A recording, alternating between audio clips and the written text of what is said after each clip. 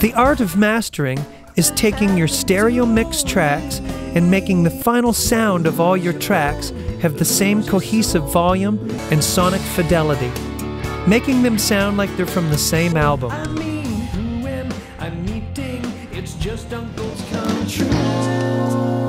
We will use compressors to add body and volume to your mix. Equalization is added to get rid of unwanted low-end rumble and add sparkle to help clean up your final mix. In this demo, you'll watch the meter jump as we turn the compressor on.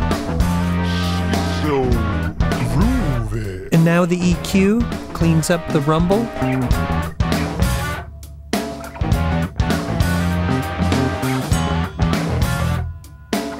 And once again with everything off. That's right.